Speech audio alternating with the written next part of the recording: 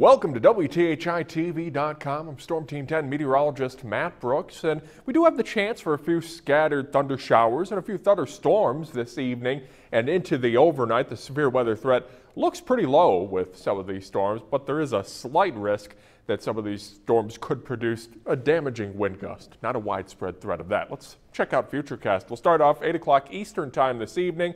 Could see a few scattered thunderstorms pop up just before midnight here, and then they'll push off to the east. We'll start to dry out a little bit through the overnight and into tomorrow morning. Then tomorrow afternoon and into the evening hours could have a few pop-up thunder showers, nothing on the severe side, before we finally clear out headed into Monday. Monday, kind of a cloudy day, maybe a little bit of sunshine, ultimately staying dry, not believing these little pop-up showers that Futurecast wants to plant there for us for tonight. A few thunderstorms possible, not a big severe threat, but of course I'll keep an eye on things for you.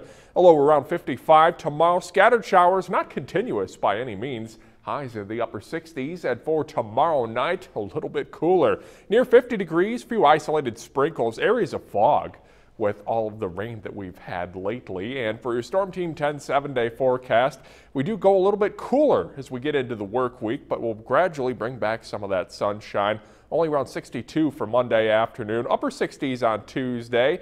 Wednesday, we might have a few scattered showers, otherwise a partly to mostly sunny day, then more sunshine to end out the week. Thank you for visiting WTHI-TV.com.